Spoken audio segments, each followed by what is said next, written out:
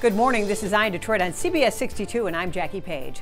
There are a lot of talented artists in Metro Detroit. The Carr Center preserves, presents, and develops African and African American cultural art traditions.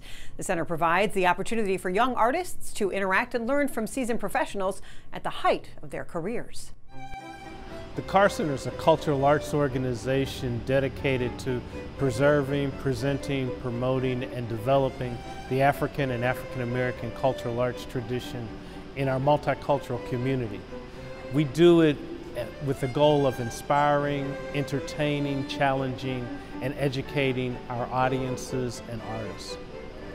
We are really excited about the 2018-2019 season with the Carr Center. It's going to feature all of our main artists over the course of the season, including our co-artistic directors Terry Lynn Carrington and Dee Dee Bridgewater.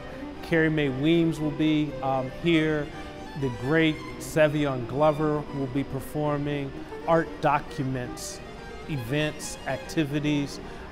Music is a way for people to have self-expression, both from making the music and listening to the music.